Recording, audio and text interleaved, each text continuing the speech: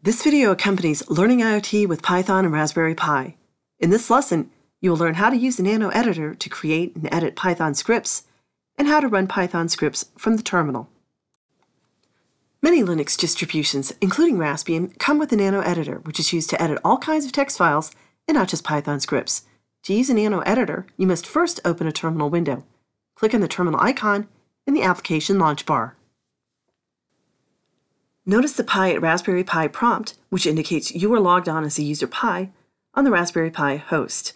Entering the Linux command pwd will cause the current path to be returned, which is /home/pi. This means that you are currently in your home directory. In order to start the Nano editor, simply enter Nano at the prompt. The most commonly used Nano commands appear in the two lines at the bottom of the window. The caret before the letter means that you have to press the Control key along with the letter. The two Nano commands you will use the most are the command to exit from the Nano editor and the command to save your file. We'll enter a three-line script composed of two print function calls and an input function call. In order to enter the script, simply start typing. The first print function call will print out "This is Learning IoT." The second line prompts the user to enter the user's name, and the third line is a print function call that will print out "Welcome" and the name of the user.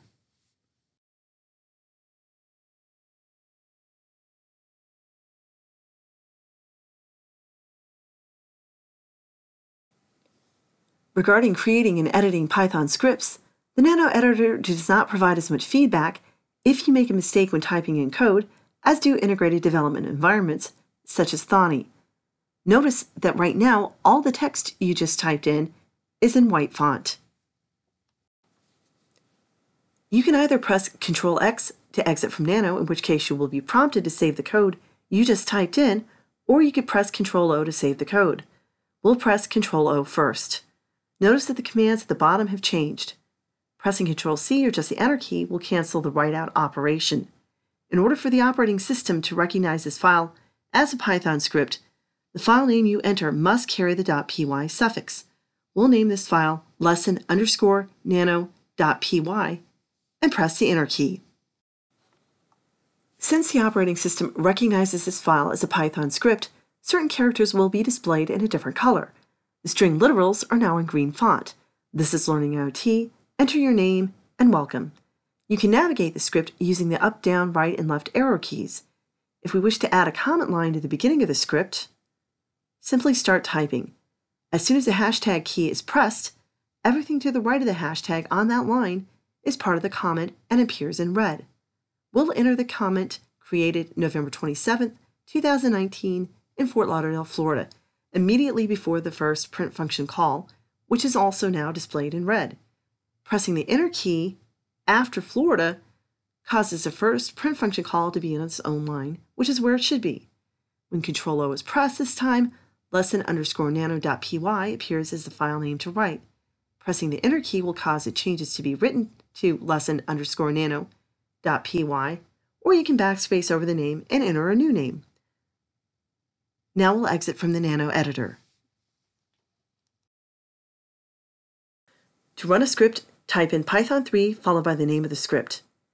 So in order to run lesson_nano, type in Python 3 followed by lesson_nano.py and press the Enter key. This is Learning IoT is printed out, followed by the prompt to enter your name. We'll enter the name Mickey, and welcome followed by the name Mickey will be printed out.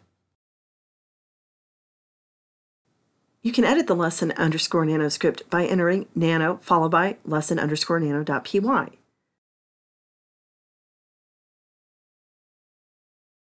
Suppose we delete a closing quotation mark. Now the string literal is no longer in green and just appears in white. We'll write these changes to the Python script lesson_nano2.py and exit.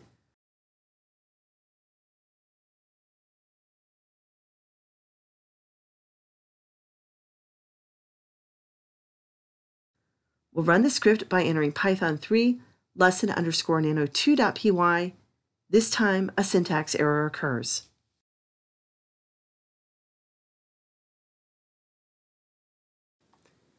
Next, we'll write a script that scrolls a message on the Senset emulator. If you have a sense head attached, you can use that instead of the emulator.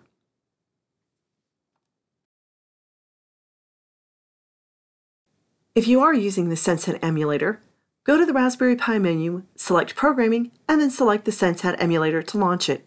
If you are using the actual SenseHead device, you don't need to do this.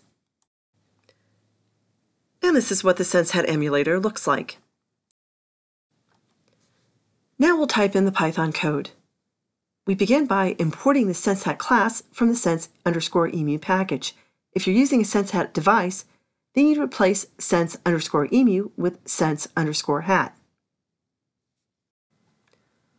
We'll assign an instance of the SenseHead class to the sense variable. We next call the showMessage method with the string literal Learning IoT, as well as the text color and background colors as arguments. Because the background color will still be yellow even after the message has finished scrolling, we'll need to call the clear method on sense in order to clear those pixels off. Also, notice that from and import in the first line appear in the color cyan. This is because these are Python keywords.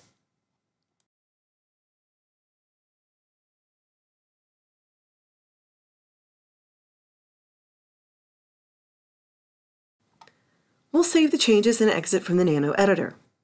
When we run this script, nothing is printed out to the terminal.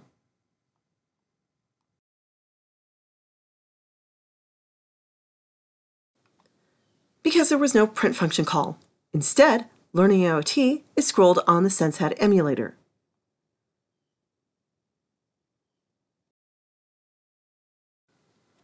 Learning IoT with Python and Raspberry Pi is available at barnesandnoble.com.